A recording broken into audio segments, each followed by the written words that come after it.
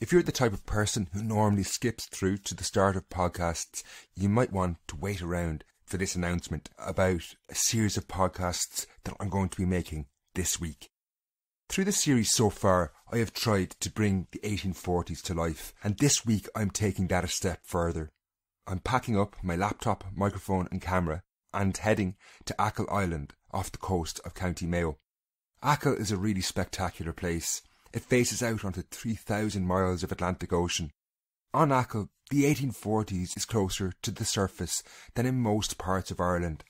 The abandoned village of Slievemore gives you a sense of what life was like, even if it is eerily strange in its silence.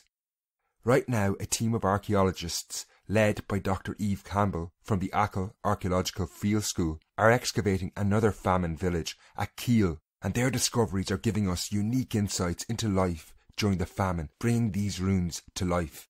While on Achill, I will be making videos, short podcasts and doing interviews with the archaeologists. This once-off content will start being available on Patreon from Wednesday. If you're thinking of becoming a patron of this series, now is the time to do it. You'll get tons of bonus content this week alone, so you won't want to miss out. You can sign up today at patreon.com/Irish podcast.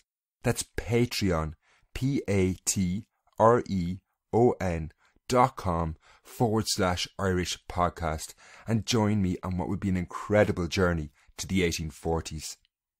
Each week I take time to thank patrons who are the people that keeps this show on the road and allow me to make content like this.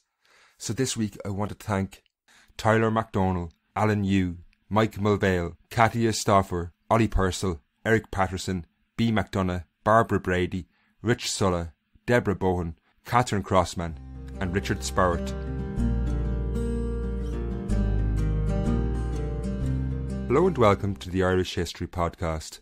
My name is Finn Dwyer and this is The Valley of the Shadow of Death, The Great Famine Part 8. Over the past few episodes we have seen a major food crisis develop in Ireland since the failure of the potato crop in 1845. In this podcast, the situation explodes into a full-blown famine. By the end of the episode, we will find ourselves in what can only be described as the Valley of the Shadow of Death, but unlike the biblical proverb, Irish people had every reason to fear what was coming. To begin though, we start with what has become a regular feature of the series, an individual account from the 1840s. This one focuses on an early story of emigration. It's a little longer than most have been, but it's a really fascinating account, so I felt it was worth including all the details.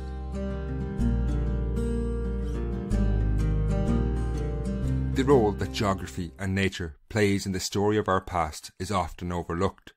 The history of Killala Bay in County Mayo is one such place where the landscape and natural environment have played a central role in its history.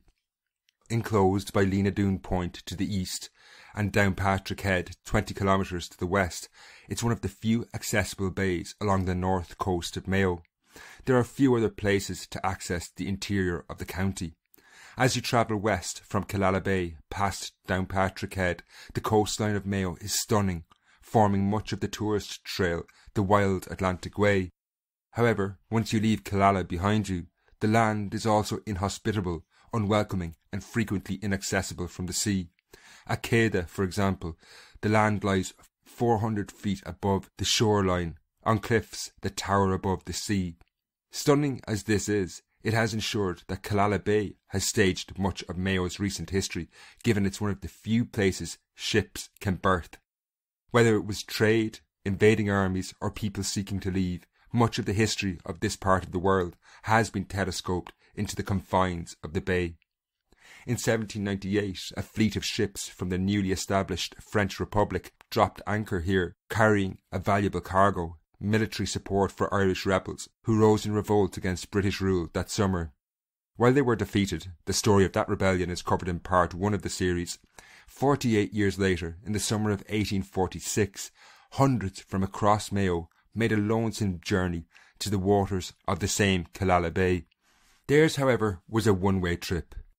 Having endured nearly a year of major food shortages and still several months away from the coming harvest, These people had taken the fateful decision to leave Mayo and Ireland for good and seek a better life elsewhere. Few, if any, would ever return. The arrival of a ship, the Elizabeth and Sarah, in the bay had offered them the chance of a fresh start in Canada, and unsurprisingly hundreds who could afford the cost of the passage across the Atlantic were willing to take it. However, these people were not pioneers by any means. Long before the failure of the potato crop in 1845, emigration had been a feature of life in Ireland, particularly the West. Between 1800 and 1845, somewhere in the region of 1.5 million people had left Ireland, with most travelling to the United States and Canada. But unbeknownst to these people, gathering on the shores of Killala Bay in the summer of 1846, they were the first ripples of what would become a tidal wave of emigration from Ireland that would change the English-speaking world. Indeed, the voyage of the ship Elizabeth and Sarah was not only the start of a massive wave of famine emigrants, but its passengers were also among the earliest to endure a transatlantic crossing in what would become known as a coffin ship. This term, coffin ship, refers to the unbearable conditions on board the vessel. The Elizabeth and Sarah, about to embark on a transatlantic voyage, certainly had seen better days. It was almost 80 years old in 1846. The keel had been laid in the shipyards of Newcastle in the north of England back in 1762. To make matters worse, the captain, Jeremiah Tyndall, was keen to maximise his return on the upcoming voyage, even if it compromised safety. The ship was due to depart on May 1st, but the Elizabeth and Sarah did not leave Killala Bay for another 3 weeks, a move which, as we will see, had dire consequences. The captain, Tyndall, had waited and waited, cramming the vessel with more passengers until it was way over capacity. By the time it finally dropped anchor on May the 26th, Tyndall had managed to get an extra 55 people on board. For the passengers, it was undoubtedly a moving moment as the ship rounded Downpatrick Head and faced out into the Atlantic. Ireland vanished behind them, and as one passenger later remembered, they bid adieu to their native land. However, their aspirations for a better future were soured by what proved to be a terrifying experience while crossing the Atlantic. The vessel was not able for the increased numbers on board. The Elizabeth and Sarah had only 36 berths, 4 of which were taken by the crew, leaving only 32 for the 276 passengers on board. That's an average of around 9 people in each berth. No food was provided for the emigrants. They had to bring their own, but given the captain had delayed over 3 weeks in Killala before departing, food was running short long before they reached North America. After 3 weeks, the passengers who had been rationing what little they had up to this point were finally told the vessel had arrived at the banks of Newfoundland and were nearing their final destination of Quebec. Relieved that they would at any moment spot the coastline of North America, they no longer rationed their supplies. However, the crew, whether through inexperience or error, were completely incorrect, and the Elizabeth and Sarah was at sea for another 24 days. Food quickly ran extremely short, and many had none. There was a terrible irony that these people who had boarded this ship to escape the hunger back in Ireland were now starving to death in the Atlantic. To make matters worse, the water had turned putrid, being described by some of the passengers as gluey. Inevitably, disease broke out, and the crew, themselves sick, ran the ship aground on a reef at the mouth of the St. Lawrence River. While they managed to get the vessel afloat again, the captain and several other passengers died from disease, leading to a horrific conclusion to the voyage when the remaining crew handled this situation disastrously. Those that died on board ship were buried at sea. In the 19th century, there was nowhere to store a body. While the dead passengers were buried in this manner, for some reason the crew insisted on keeping the corpse of the captain on board the already overcrowded vessel.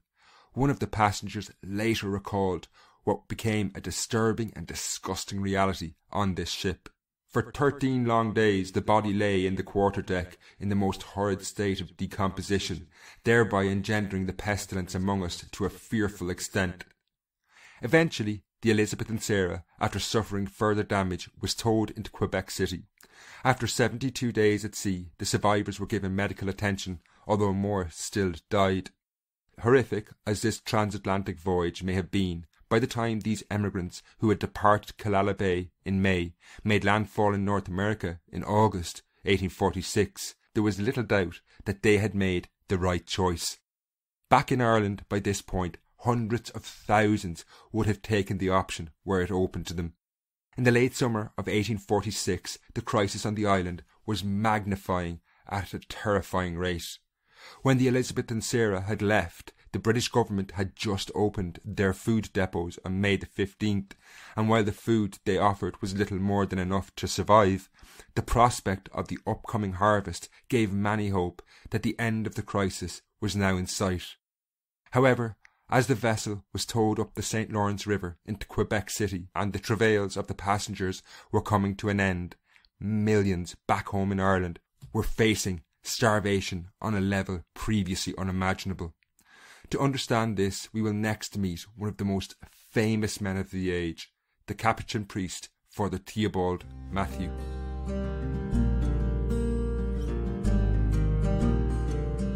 By 1846, Father Theobald Matthew had achieved what many would have regarded as impossible in the 19th century, or for that matter at any point in Ireland's history. He had spearheaded a movement that had campaigned against alcoholism in Irish society by asking Irish people not only to cut back on their drinking, but to abstain from it completely. And on top of that, he had been pretty successful. Hundreds of thousands had taken a religious pledge to this effect, and Father Matthew became a household name across Ireland. He was something of a sensation, with many believing the man to have supernatural powers. The respect Father Matthew garnered even crossed the deep political divides of the day. While Irish peasants revered him, British political representatives held him in high esteem as well, a feat achieved by few in Irish society. The British authorities were happy that he had kept his temperance movement removed from politics, and he refused to be drawn into the debate around the Act of Union, which had seen political tensions rise across the island. In the first year of the famine, Father Matthew had shied away from getting involved in relief work on any large scale, and continued to focus his energies on his crusade against alcohol. However, by the late summer of 1846, as the passengers of the Elizabeth and Sarah made landfall in Canada, he could no longer avoid the topic, because what was unfolding in Ireland was truly nightmarish and hard to imagine in the 21st century. The best way I can describe this is through Father Matthew's own words. On August the 10th, 1846, as a respected member of Irish society, he wrote to Charles Trevelyan, the chief civil servant and the man responsible for administering famine relief in Ireland, outlining what was happening to the potato crop. On the 27th of July last, I passed from Cork to Dublin, and this doomed plant bloomed in all luxuriance of an abundant harvest. Returning on the 3rd of August, I beheld with sorrow the waste of putrefying vegetation. In many cases, the wretched people were seated on the fences of their decaying gardens, wringing their hands and wailing bitterly of the destruction that had left them foodless. In this journey over around 200 miles from Dublin to Cork, Father Matthew had seen that the blight, which had destroyed 30% of the potato crop in 1845, had returned. While this had been known since at least mid-July, the extent of what Father Matthew outlined was truly terrifying. For me, the description of the wretched people, as he calls them, wringing their hands and wailing bitterly, says it all. The blight was spreading across the entire island as early as August. Given it was appearing a month earlier than it had in 1845, it was clear that it would now wipe out the entire crop in the summer of 1846. It was unstoppable. This meant that the food of 3 to 4 million people was about to disappear. Clearly, a crisis of epic proportions was unfolding, and to make matters worse, the British government's relief operations, which had been rolled out to address the shortages resulting from the harvest of 1845, were due to be wound up on August the 15th. They had chosen this date as they assumed the harvest of 1846 would be available to feed the people. However, this was clearly not going to happen now, and something needed to be done, and fast. However, perverse as it sounds, there were many with influence in Ireland and Britain who were not only reticent to continue providing food for the starving, but were now actively urging the government not to import any more or intervene directly. Father Matthew continued in his letter, describing this situation. "It is not to harrow your benevolent feelings, dear Mr. Trevelyan, I tell this tale of woe. No, but to excite your sympathy on behalf of our miserable peasantry. It is rumoured that the capitalists in the corn and flour trade are endeavouring to induce the government not to protect the people from famine, but to leave them at their mercy. I consider this a cruel and unjustifiable interference." This was a reference to the free trade lobby, which did not want the government to import food in 1846 like they had in 1845, in fear that it would lower the price of food in general. Instead, even though the situation was far worse than it had been in 1845, these merchants wanted the government to stay out of the market completely. Indeed, some of the grain traders were even threatening that if the government started to import food into Ireland, they would refuse to sell grain on Irish markets. While it might sound like these men were blackmailing the British government, this doesn't really explain the dynamic at play.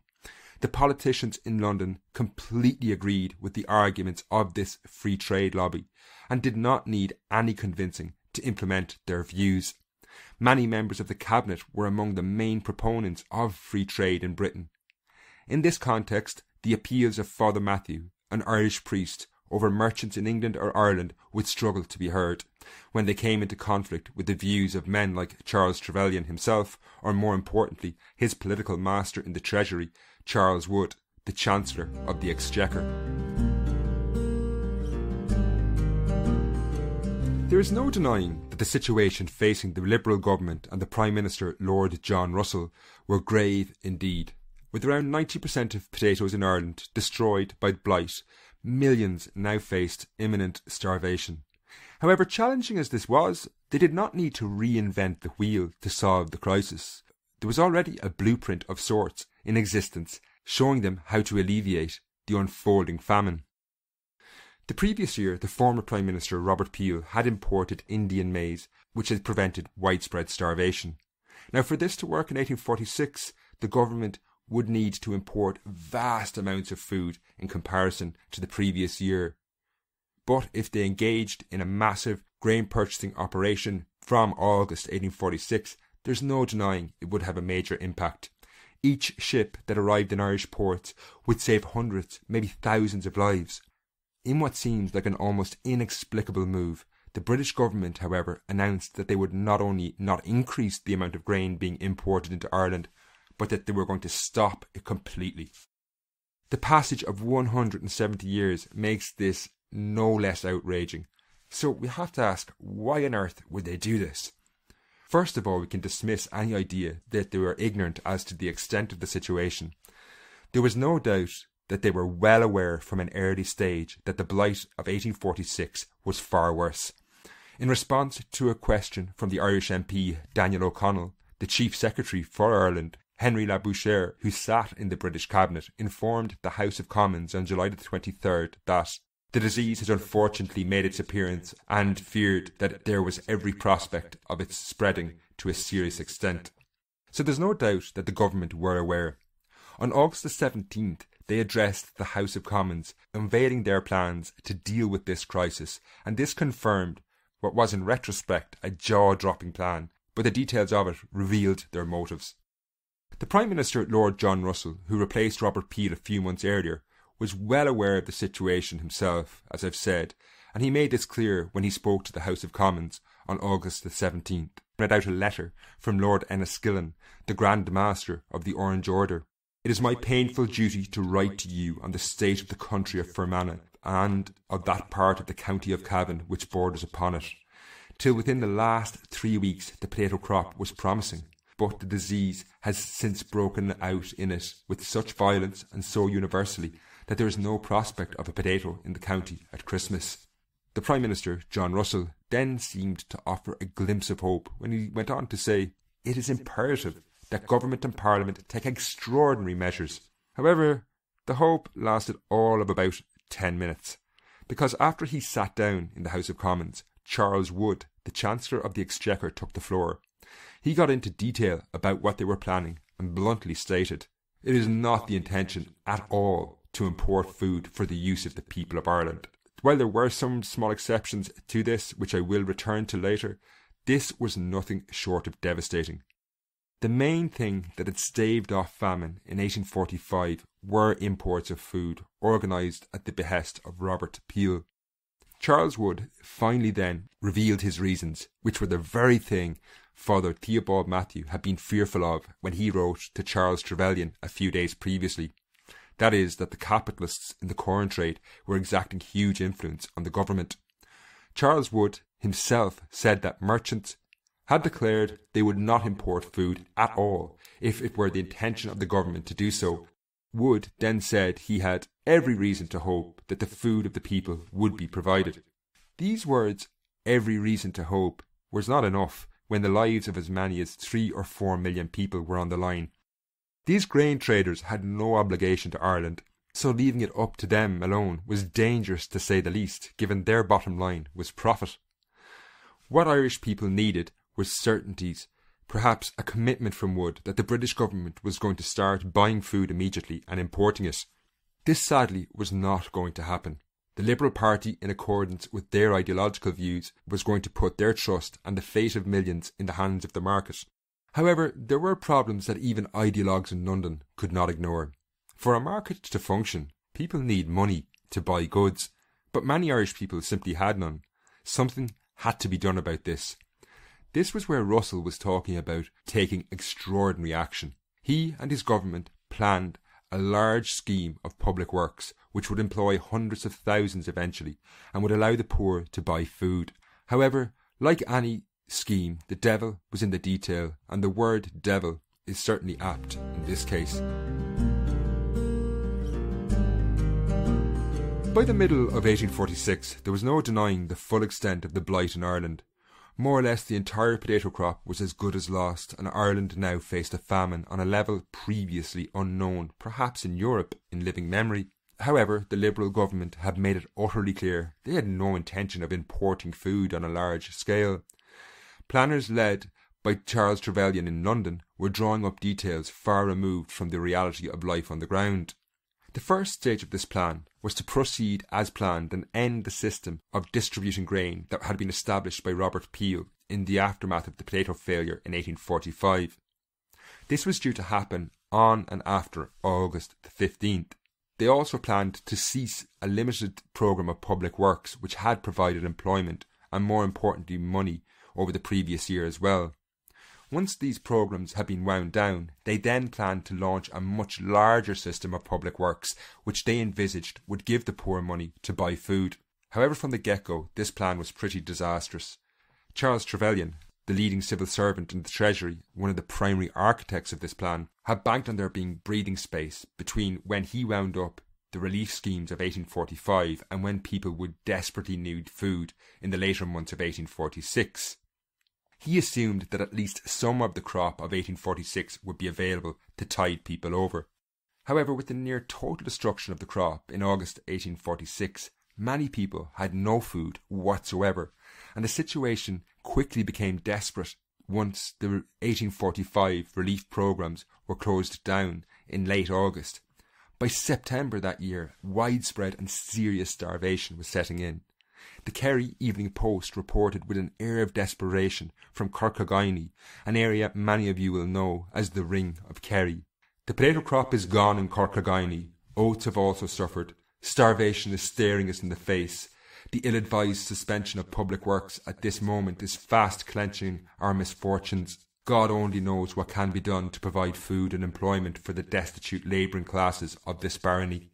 However, it's worth pointing out that not everyone was starving. Class was, by and large, the determining factor. The report continued from this popular part of Kerry, which was, even then, a tourist attraction. The hotels here are crowded with tourists enjoying the magnificent and romantic beauties of our western scenery. Lord and Lady Ventry are entertaining at Burnham House her ladyship's sister, Lady O'Donnell O'Hara, and family. However, alongside this, millions stared into a future without food or hope. By mid-September, the British government's new famine relief strategy was coming online, but overall, it was far from convincing. They launched a vast scheme of public works to provide employment, and I say launch because, while they were organising it, the British government had no intention of paying for it in the long term. The public works that the Liberal government believed would see Ireland through the winter of 1846 and into 1847 were designed along the lines advocated by Charles Trevelyan. Now, if you want to know more about him, he is a key figure in the famine, and I have done a full podcast on his life, which is available on Patreon now at patreon.com/Irish podcast. Public works had been carried out on a limited scale in 1845, but the system was completely overhauled for the winter of 1846 when it was relaunched. Before I detail these changes, I should say public works were essentially large employment schemes that usually involved building roads, bridges, harbours, in short, pretty heavy work. One of the most notorious aspects of the 1846 overhaul of these schemes was the funding. Trevelyan time and again stated his view that if the British government funded widespread famine relief, they would end up having to pay for millions of Irish people on a long-term basis. In 1845, the Treasury had shouldered half the cost of famine relief in Ireland, which Trevelyan had been opposed to. However, the new Liberal government held similar views to his line of thinking, believing ultimately Irish landlords should be the ones to foot the bill. The mantra of the day became Irish property must support Irish poverty, and in August 1846 the government rushed a bill through Parliament to this effect. However, in the 1840s this was akin to wringing blood from a stone. Many landlords simply didn't have the money, or at least enough money, to fund famine relief. Now that said, collecting what monies were available was a lengthy process, so the government did offer upfront loans to cover the cost of works in advance, but these were only given out at 3.5% interest. There were also very careful regulations on how public works functioned, and they were far more stringent than previous programmes. From 1846 onwards, the starving poor working on these schemes were not paid by the day. Instead, the ideologically consumed Liberals and civil servants like Trevelyan in the Treasury introduced a performance-based system. This was really perverse. We're talking about giving money to starving people facing famine, but the Liberal government were concerned that if wages were paid on a daily basis, it would encourage idleness. In any case, the wages offered were too small, ranging from 8p to 1 shilling and 6p a day. These meant that many labourers were not able to feed their families, as the government refused to interfere with the market and the rising price of food. By the end of 1846, someone working on these programmes 6 days a week, earning 1 shilling a day, could feed a family of 4 children about 2 pounds of Indian maize each day. This was less than 1 kilo between 6 people, if we include 2 parents. These were literally starvation wages. Even aside from this, getting the public works system up and running was laced with problems, some of them of the government's making. A given region could apply to have works carried out in their area, and as early as August, applications began to flood in to the Board of Works in Dublin. However, in what was typical bureaucracy of the entire famine period, the application process was not exactly streamlined. When a given region applied to have works carried out, this application was sent to the Board of Works. They then asked for further information before engineers would be sent out to survey the proposed site. Meanwhile, the starving people had to wait. While more staff were needed, the near obsession with control and detail, not to mention the constant belief that the starving poor would scam the government if allowed to, led to an extraordinary bloating of the public works bureaucracy. Eventually, there were over 15,000 people employed. While the 74 engineers and 558 assistant engineers were necessary, the nearly 10,000 overseers and 4,085 clerks, which cost over £400,000, may have been excessive. As Ireland faced into a starving winter in late 1846 and early 1847, it was terrifying to think that millions now depended on these works to survive. the government's refusal to import food was essentially using Irish lives in an experiment to see how the market would operate in a famine situation. The one exception to this, which I mentioned earlier, was in the far west, where there were few big ports and merchants operated on a very limited scale. It was obvious that the market could not and would not provide food here. While the government did agree to import food, they stipulated that it had to be purchased within the United Kingdom. In this way, they were not as such involved in importing and exporting, but more moving food around the United Kingdom, which Ireland was then part of. Under these conditions, buying even a fraction of what was needed proved difficult. Barings, who carried out the purchases of Indian maize in 1845, refused to try, saying the conditions set by the government were simply too extreme. They said it was not possible to buy the grain needed in the United Kingdom. Now this should have sounded alarm bells, but it didn't. The unenviable task fell to other traders, Ericsson's. However, as Barings predicted, it was an impossible task. 1846 was the first of several years of extreme shortages all across Northern Europe, and the UK markets could not supply the food needed in Ireland. Ericsson's were struggling to buy food at any price by late September. When eventually this was acknowledged and the government gave them permission to buy on the international market, it was too late. The corn season was coming to a close, and other European governments had bought up large stocks, and orders placed in the USA would take months to arrive. Had they started buying in July or even August, when they had been aware of the impending crisis, it would have helped, if not completely staved off, starvation. A truly terrible winter was now on the way. In some areas, people who had been able to survive on wild vegetables, fruits, and what was called gleanings, the collection of what was left after the harvest, were now beginning to go hungry. As the last weeks of August passed and the daylight ebbed away, this natural resource was available less and less.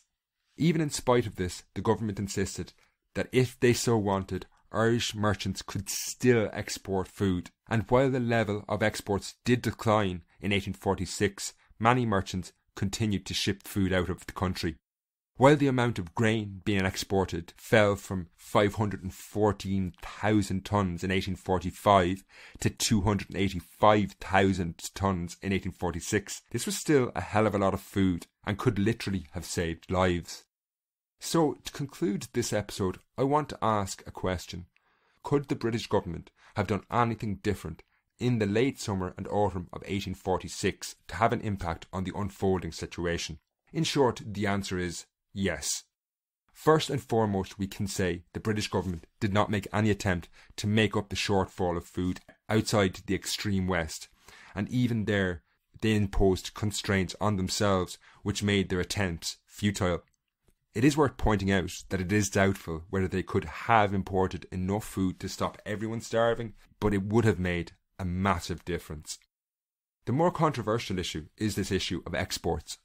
A ban on exports for the entire duration of the famine from 1845 to 1852 would have been counterproductive and probably would have made the situation even worse because the economy would have collapsed. However, this is not to say closing the ports temporarily would not have worked. Even though there was a dramatic fall-off in exports in late 1846, a complete ban on the export of grain for a few months between late 1846 and 1847, as suggested by the historian James Donnelly, could have saved thousands and thousands of lives, and probably would not have done any long-term damage to the Irish economy. Nevertheless, this is all counterfactual. The British government did not intervene on this level and had no intention of doing so. They were adamant the system they had put in place would remain. The plans drawn up in London were far removed from the reality of Irish poverty, so the crisis only got worse and worse. As exports continued, the price of food continued to rise from September to early November. Starvation set in on a massive scale. Millions were now on an island where their access to food was controlled by the market, and they were increasingly unable to buy food in that market. Life began to ebb from Irish society. In the coming episodes, we will follow the story into 1847, a year remembered as Black 47. The next episode, though, will be on a slightly different tack. As I said, I will be recording in Achill Island in the west of Ireland, which will give you a good sense of what life was like at the time, and we will get to look at the fascinating findings of the Achill Archaeological Field School. You can find out more about that on patreon.com/Irish podcast. Until then, Slán.